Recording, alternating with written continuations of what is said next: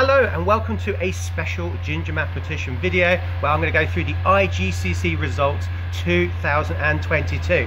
So well done for getting to this point. I'm sure you're really excited about today, about getting your results. And I'd like to do a quick special mention to Jette, the 7-year-old that has done her IGCSEs, is getting her results today. So really well done. I'm really looking forward to your comments about how you got on with the results. And here's a quick montage where I go through your comments through your IGCSE journey.